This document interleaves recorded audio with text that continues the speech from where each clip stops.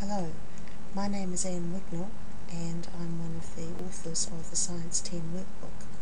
Today I'd like to show you how you can use Adobe Reader with the PDF version of the workbook, which is included on the student CD. Firstly, I'd like to show you some of the quick keys that you may not be familiar with. If we go to View and Zoom, you can see that using Control 1, Control 0, Control 2 and Control 3 we can quickly go to various useful settings. This Fit Visible here is one of the most useful because it instantly, I'm just typing Control 3 here, it instantly gives you the largest practical view of a page. This will go from the typing on one side to the typing on the other side and make it as large as you can for kids to see in the classroom. We can make the amount of page we can see slightly bigger by using the view and turning off the menu bar. Note that that's F9, and we can also turn off the toolbars with F8.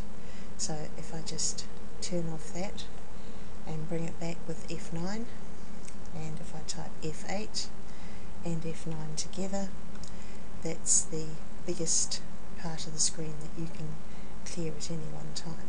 Just bring them back again, F8 and F9.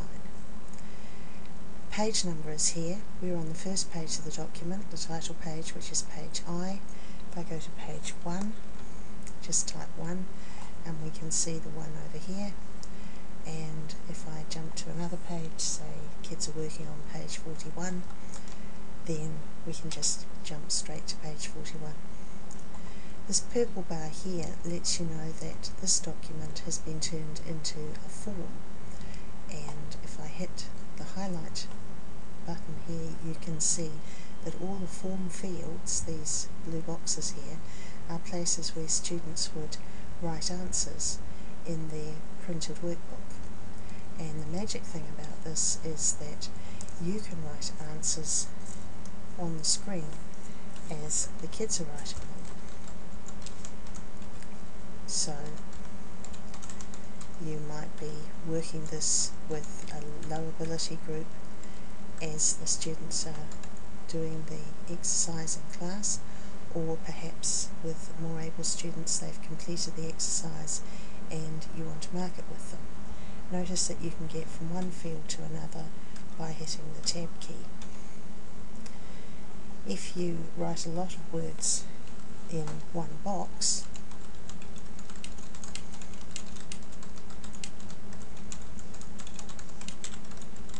then the words just get smaller and smaller. And if you don't want them to be tiny, you can just pick them up, cut and paste into another field. So ordinary text works like that. If you need to do some chemistry and you need superscripts and subscripts, then the fields have been turned into rich text fields. So to get a superscript, you select the text and then right click on it and superscript, or alternatively there are quick keys which you can see here for the various style options, and they are the standard Windows quick keys. So if I type over here capital O, I'm going to go Control Shift plus to get the superscript, 2 minus, and Control Switch plus to switch it off again. So with the subscripts it's the same idea, AL Control plus 2, turn off Control plus, O Control plus 3, and you can quickly type the chemical formula.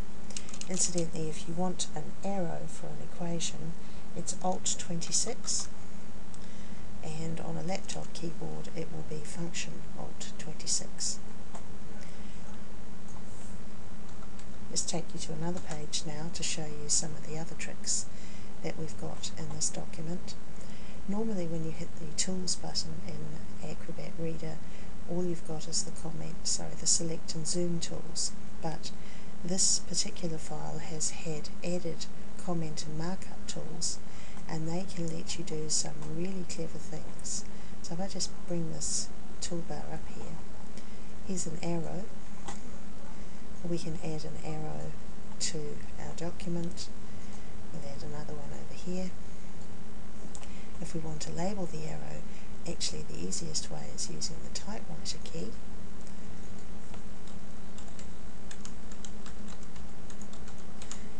And we can pick up what I've just typed and move it.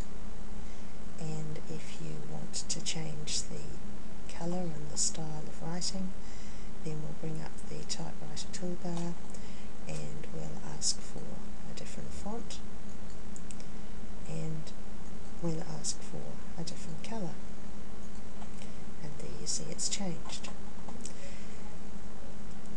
There's a text box tool that does much the same, but one of the advantages of the text box tool is that you can actually type formula AL203 in exactly the same way as I did in the earlier field, because the text box fields allows you to type rich text or allows you to change the colour of just some words, whereas the typewriter, whatever you set your typewriter up, that's what you're stuck with. The highlight tool down here, if I just use this highlight tool here, I can highlight selected text, and that's particularly helpful if you're using the PDF of, say, the Write On Notes, or if you've got a large passage of text that you're wanting kids to follow. The cross-out tool is quite useful. Perhaps you don't want them to do a particular question, then just cross it out. And one of the most exciting tools of all is this attach a file as a comment tool. And what that does is it allows you to attach a particular file. It may be an animation or a movie like this, it could be a PowerPoint, it could be a Word file, it can even be an internet address if your computer is connected to the net when you're using the work. And when you double click on that file, it will just open automatically. So you can go through all your classroom resources that are on your computer, and you can attach them to the relevant pages in the workbook and see that they're there and get there very quickly. So I hope that that has helped you to see some of the ways that you can use Acrobat Reader with the PDF file to enhance your teaching. Have a play with some of the other options and see what you can come up with. Thank you.